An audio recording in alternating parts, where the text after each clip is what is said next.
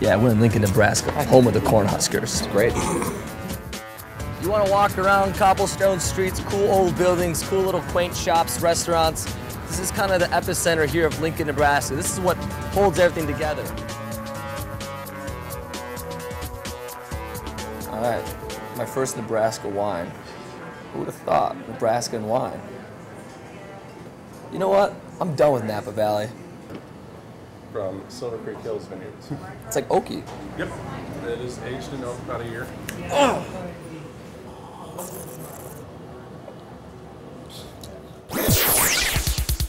Josh and Peter in the studio this morning. Welcome, boys. Hello, hello.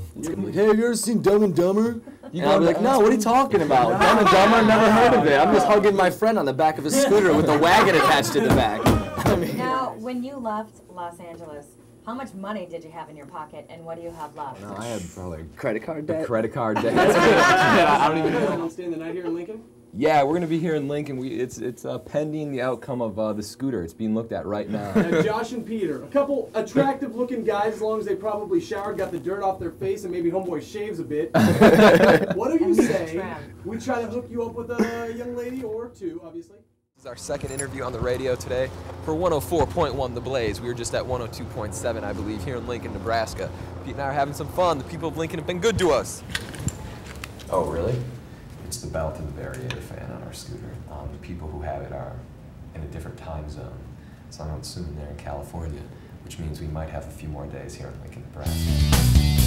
From one end of the United States to the other, and they're halfway there. What scooter broke down, and you're going to spend some time in Lincoln? The one scooter we've been riding on broke down about 20 miles outside of Lincoln. We just got the phone call now, so we're going to be here about 5 more days until we head into Omaha. And You're kidding me. You cannot get on the interstate. No, legally you can't take a scooter on the interstate. Or potentially, if the scooter doesn't go, we might just need another scooter, which is a big thing to ask. Yes. But, you know. Well, you are lucky because Lincoln is the home of Kawasaki. They do make Kawasaki's. Oh, is that right? And I think they just make jet skis, though, don't they? We're jet skiing across the United States of America. They'll let us know, if you need some help, because we can go on and see if we can help you continue on your journey. Cops stop you at all? Couple, yeah. To take pictures of us. Yeah. Really? Yeah. Josh and Pete. Thank you. From one end of the United States to the other.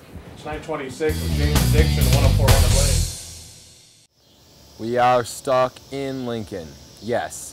As you can see, Pete's beard has come in a little bit more. I've turned into a frat boy with my backwards hat, and we don't really know what to do about our scooter. It's been about 7 days, and we tried to get our scooter fixed. Someone looked at it, and they ordered some parts thinking it was a couple things, but the parts don't fit that they ordered. And the parts that we need can only be found in China, and they don't even know where in China to find them because they don't sell any of our parts here in America.